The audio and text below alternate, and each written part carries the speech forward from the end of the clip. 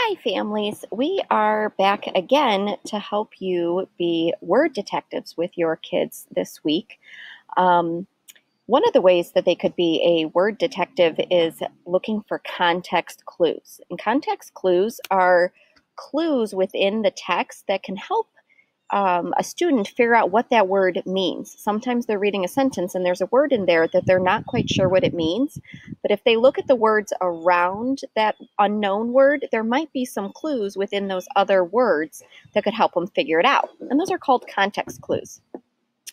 So in this Word document here, we have given you some ideas of what context clues are and how they can be, your student could be a word detective. And then we also gave you some examples here so that you can practice with your student. So in this first sentence, it says, "The blank purred and rubbed his neck on my leg."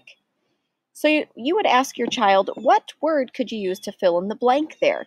They'd probably say cat. And then you would ask them, how did you know that? Why did you say cat?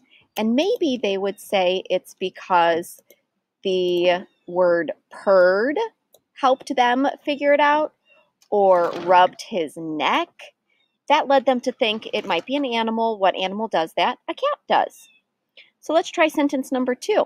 The mom changed the baby's blank when it got smelly. What word could you fill in with that one? Probably diaper. Again, you would ask your child, what made you say diaper? Maybe they would say the baby's, smelly, and those are some things that those are called context clues that helped them figure out the word diaper. So for sentences 3 through 10, ask your child to read them to you, leaving a little blank, and then trying to figure out what that word could be using some context clues within the sentence.